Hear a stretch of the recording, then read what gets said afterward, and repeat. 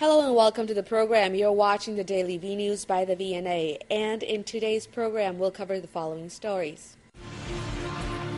Vietnam will do its utmost to increasingly deepen the traditional friendship and strategic partnership with India.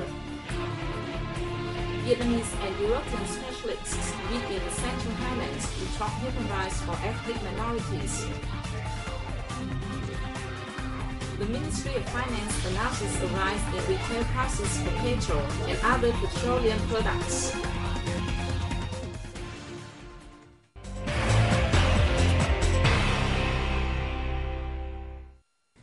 Vietnam will do its utmost to increasingly deepen the traditional friendship and strategic partnership with India to bring practical benefits to both countries. Prime Minister Nguyễn Tấn Dũng was speaking at a reception for visiting Indian Minister of Commerce, Industry and Textile, Anand Sharma, in Hanoi on March 8th. Dũng said Minister Sharma's visit to Vietnam will contribute to further boosting Vietnam-India cooperation on the basis of the two countries' great potential. Countries have seen strong development in economic, trade and investment cooperation in past years, with two-way trade reaching nearly $4 billion last year. Dũng said he believes that strong development will be a driving force for the two countries to achieve $7 billion in bilateral trade in the future. The PM said he hopes India will create favourable conditions for Vietnamese goods to enter the country, affirming Vietnam always supports India's investment projects in Vietnam, especially large-scale projects. Minister Sharma proposed the establishment of a committee at the departmental level to deal with difficulties and step up bilateral cooperation in the fields of energy, information technology and pharmaceuticals in the near future. On March 7, the Federation of Indian Chambers of Commerce and Industry, the Indian Consulate and the Vietnam Chamber of Commerce and Industry organised the Vietnam-India Business Forum in Ho Chi Minh City, with visiting executives from nearly 20 Indian companies taking part. Minister Sharma said Indian companies want to be active participants in sectors like energy, technology, pharmaceutical, healthcare, agriculture and infrastructure in Vietnam, since they have experience and technological capability, and are willing to share their experiences and transfer technology. He said the two sides should give top priority to cooperation in three important sectors, namely energy, food and healthcare. On March 7th, Prime Minister Nguyễn Tấn Dũng affirmed Vietnam's willingness to enhance cooperative relations with Ukraine while acting as a bridge for the country to access the ASEAN community. He received Ukrainian Foreign Minister Konstantin Grishenko during his two-day working visit to Vietnam. At the reception, Prime Minister Dũng praised the two countries' current cooperative agreements, saying they helped deepen their traditional relations. He suggested the two sides negotiate a free trade agreement, creating favorable conditions for Vietnam's seafood products to enter Ukraine's market, increasing scholarships for Vietnamese students to study in Ukraine, and supporting the Vietnamese community in Ukraine. For his part, the Ukrainian Foreign Minister said his visit aimed to implement cooperative agreements approved during Prime Minister Dũng visit to his country last October, especially in the fields of economy, trade and investment.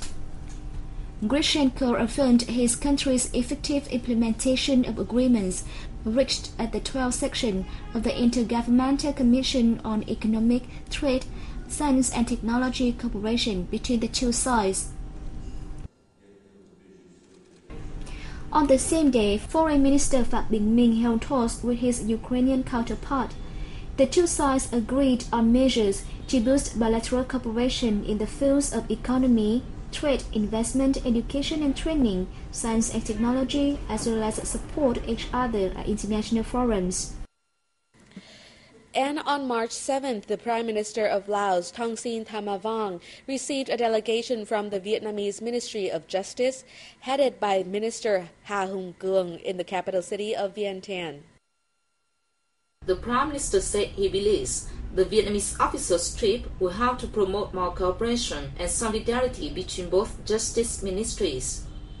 He spoke highly of the talks between the two ministries, saying It will help create conditions for the implementation of joint initiatives on human resources training for Laos.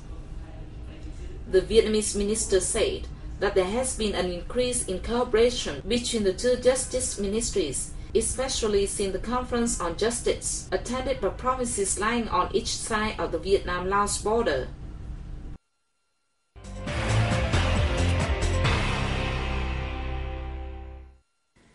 "50 specialists from Vietnamese ministries, agencies, and the European delegation to Vietnam met in the Central Highlands province of Lâm Đồng on March 7th and 8th to talk human rights for ethnic minorities.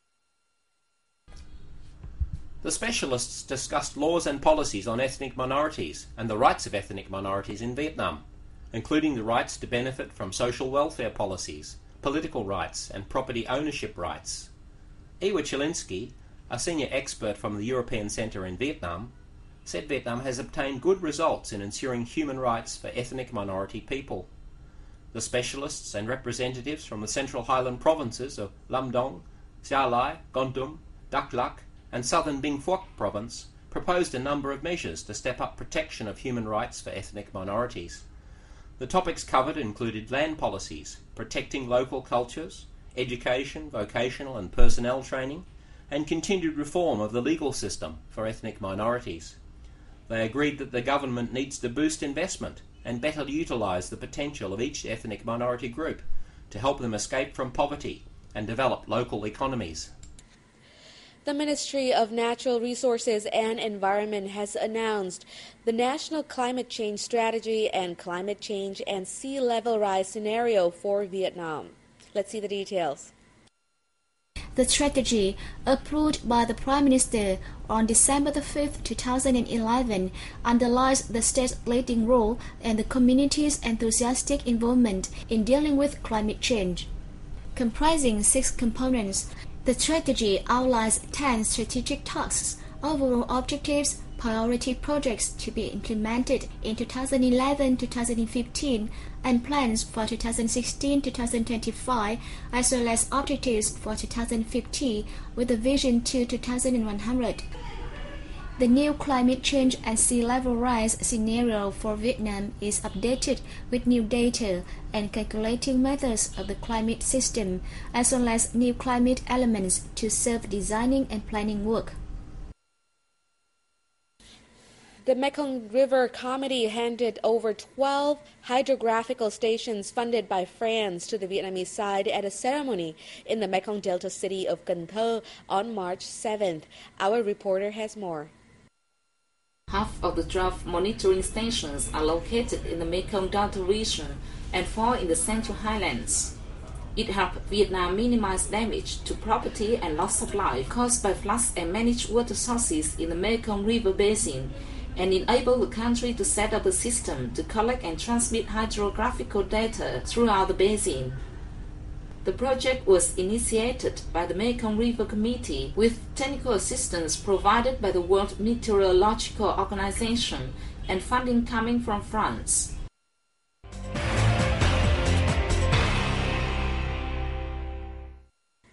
The Ministry of Finance has announced that the domestic retail price for RON 92 petrol, including value-added tax, increased from 20,800 Vietnamese dong to 22,900 Vietnamese dong, equivalent to $0.99 to $1.09 per liter at 4 p.m. on March 7th. Let's take a look. Diesel prices also experienced a rise of 1,000 Vietnam dongs from 20,400 to 21,400 Vietnam dongs per liter. The ministry said domestic dealers and distributors have suffered from low domestic retail prices, down against those from countries such as China, Laos, and Cambodia. It said the country was in dire need of petrol price adjustment, adding that the hike included 13 to 41% of the adjustment, which should have increased under Government Decree 84 to allow businesses to adjust petrol prices when those on the world market fluctuate. The ministry said it had lowered the import tax on petrol and oil from the current 4% to 0% the same day. According to ministerial information, the state budget last year decreased by 20 trillion Vietnam dongs, or $952 million due to overspending on price stabilization funds. And we have covered all the stories for today. Thank you for tuning in and see you tomorrow.